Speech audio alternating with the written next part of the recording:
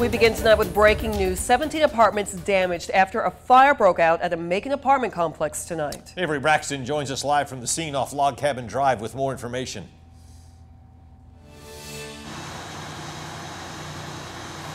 That's right, Frank and Laura. You can see the building right behind me, windows blown out. They just recently got that fire under control.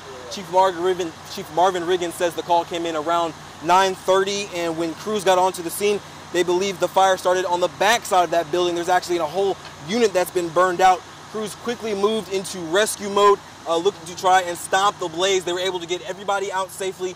Chief Riggins says there have been no injuries so far, no injuries for firefighters or the people who live here. There have been 17 apartments that are now burned out. You can see the video on your screen as crews tried to battle that blaze. The American Red Cross is on hand now trying to help some of these families who have relocated. We're looking to get some more details on what might have happened here, but for now we are in Macon at the Green Meadows Apartments out here on Log Cabin Drive. Reporting in Macon, Avery Braxton, 13 WMAZ News. That's right back to you.